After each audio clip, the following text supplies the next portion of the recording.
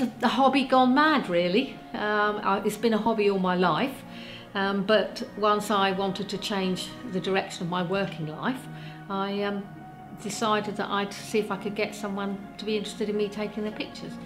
And that was about 6 or 7 years ago, and it's what I do full time today.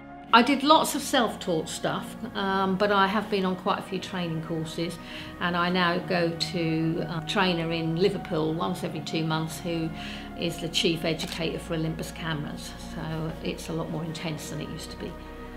As your photography develops, you find you need new bits and pieces, so I've sold some stuff to enable me to buy some other stuff as well. Ooh, I think horses.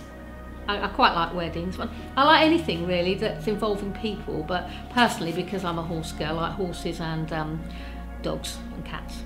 Horses are more difficult, but I've been told that one of the really good things to put in my kit bag, which I've got to get, is a mirror.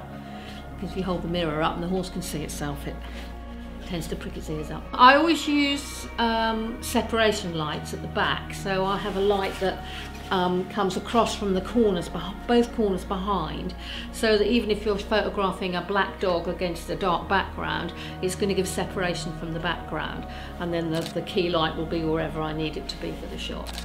It can be 3 or 4 times a week.